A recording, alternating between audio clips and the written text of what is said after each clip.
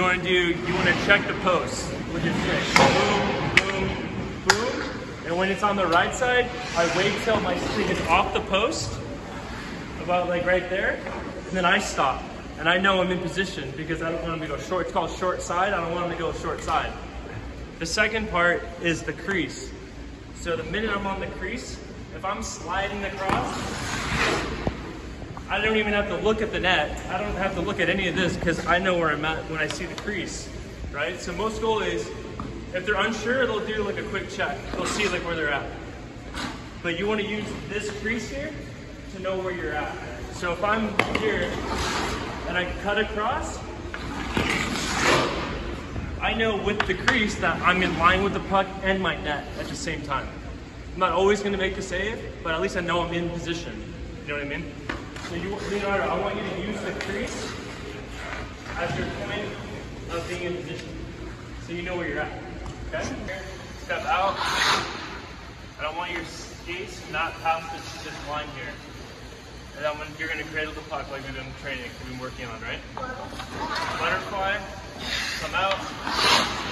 Boom. The puck shouldn't be going there, there, and everywhere else. It's going to go right to your gut. Okay? If it comes out, I'm going to the rebound. When I say go, I want your head to look, pop out, boom. Okay? What's rebounds all about?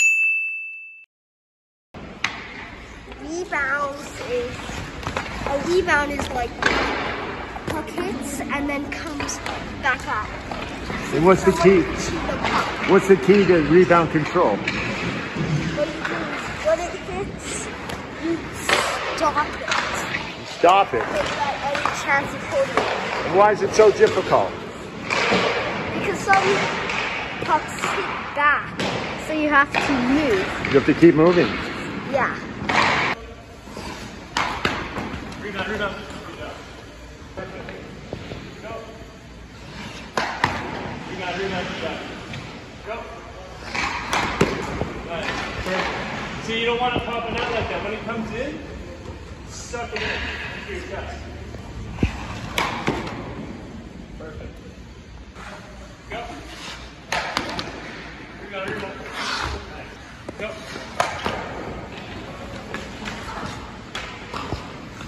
Bad goal is when the puck comes to the goalie's chest, and that's when it's your fault. So we don't want that to happen. There you go, you're gonna pop out, ready? Go. Nice. Go.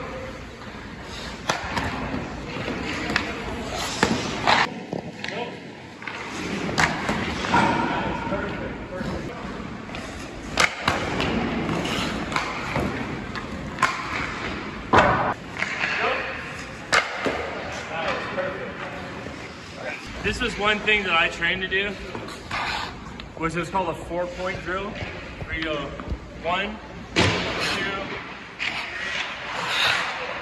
Okay? So you're gonna start here, or you actually, we'll start in the middle. I want you to turn your head like me. You'll see me, and if I break to one side, I want you to T-push into the post, and I'll come around on that side. If I do it the other side, I want you to turn your body go to this side and go to the post. Okay? We'll try a couple. Okay. Ready? Nice, good job. That's where he beats him because he's really smart. You got it. You saved it. You saved it. That was really Leonardo. I like the reaction. Going a little bit faster than probably kids your age would go, but I mean that's still really good timing. When you see me move, automatically go to the post like this. Okay? Same with the other side. Boom, boom. Just follow me through. I want this to be like that, and I want this to be like this. Yeah, just like that. Now I got nowhere to go. Just hold that position right now. If I'm going like this, I want you to see how you're leaning back. I want you to lean into this post. Put all your weight into this post right here. Yeah, just like that. With this height, I want you to push into this post. Okay? I got nowhere to go. Push, you want to lean into this post, like lean up against it. Okay? Just like that. They call that the Felix pop. The Felix popping is he started with the paddle down like this. It's called the Felix pop. Yeah, just like that.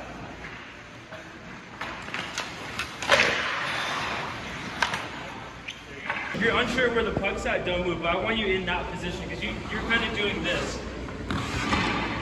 And then your weight is not distributed right in your body. So you're doing like one of these. Okay? You're kind of falling. So what I want you to do is lean forward with your butterfly. Yeah, just like that. Perfect.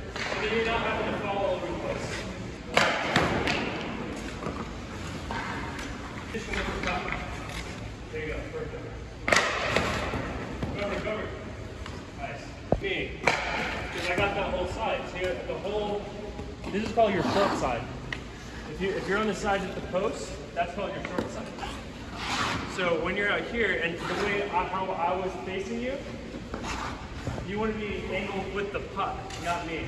So you want to be angled with the puck. You want to cheat, it's called cheating, a little bit towards the puck. Okay?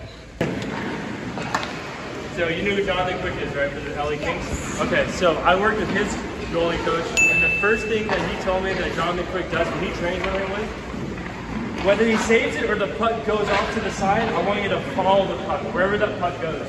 So position right here, and you make a blocker save, I want you to follow the puck. There's no hesitation, there's no delay. We call it a delay. And Quick's delay time is perfect, 100%. Every time he makes the save, he follows the puck, wherever it goes.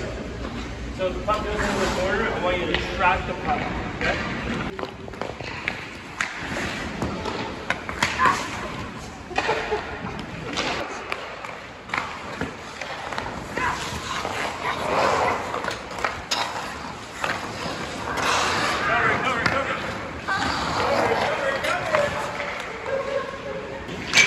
One of the things we practiced was matching the speed of the player that's coming up. Remember that? We trained, we actually practiced this. So if a player's coming in and you're flat-footed, meaning you can't, it looks like he can't move, but he can. It's the speed of the player, you have to match it with how you're going backwards. So if the player's coming in really fast, you have to match him by stepping out and then backing up with him so you match his speed. If he's going slow, you move with him slowly, right?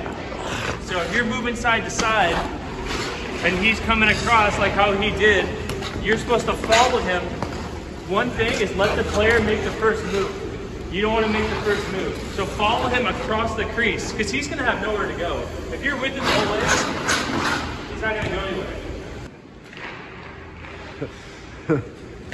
See the difference? You always want to be in position.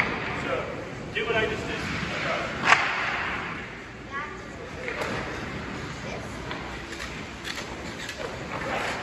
So that's where goalie the skates, yeah, the skates. So you can see the players. Yeah, he's struggling. You want to go boom, boom, across the crease. So if he's coming across,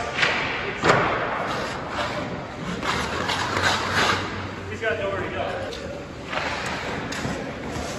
Good, Leonardo. Yeah, that makes it hard. Maybe he'll get stronger. Where I'm going with the puck. Ready?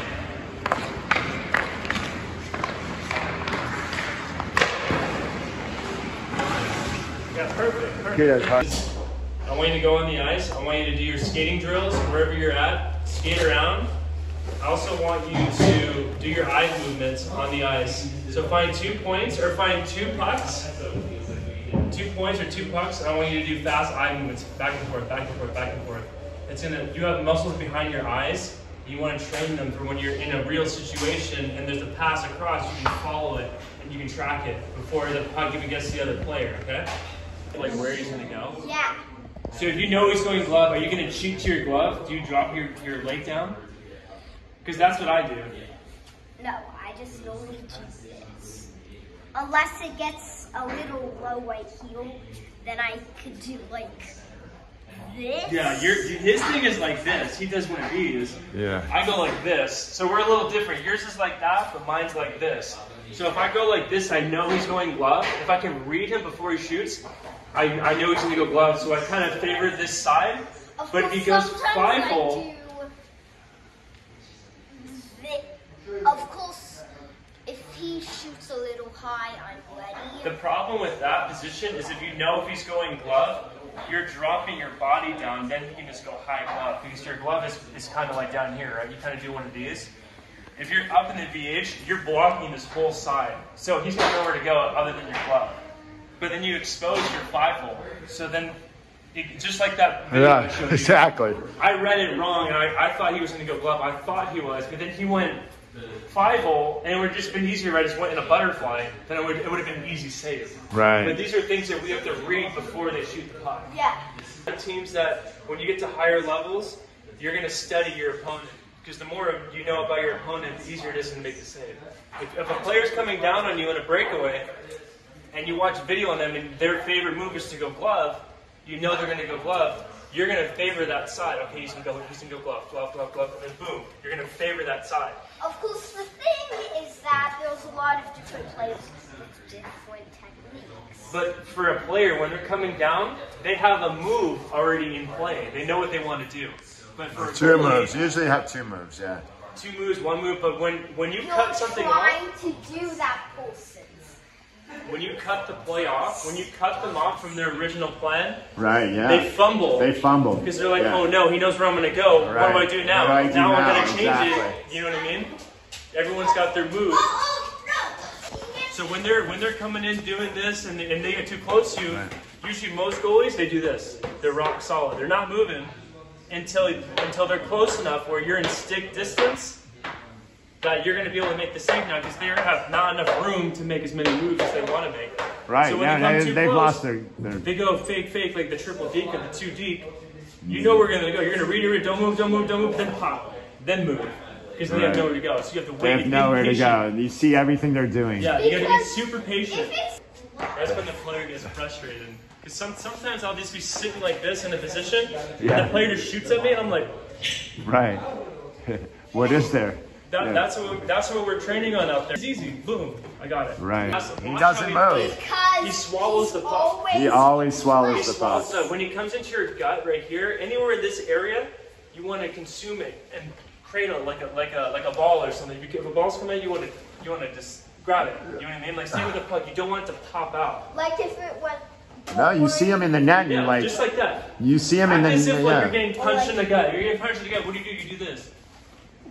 Just go forward. That's all you have to do is like suck it in. Like, because when it pops back out, that's when it's your fault. That's when the coach gets mad at you. Because then you don't get ready, and then they come. Because then when a player And then sees the they puck get on the ice, and they score. they're going to come in, oh, the rebound. The referee's not going to blow the whistle. They're going to try and jam it in, and it's called a dirty goal. Yeah. That's why coaches say, we need the dirty goals. This goalie can't, he's letting the rebound. Yeah.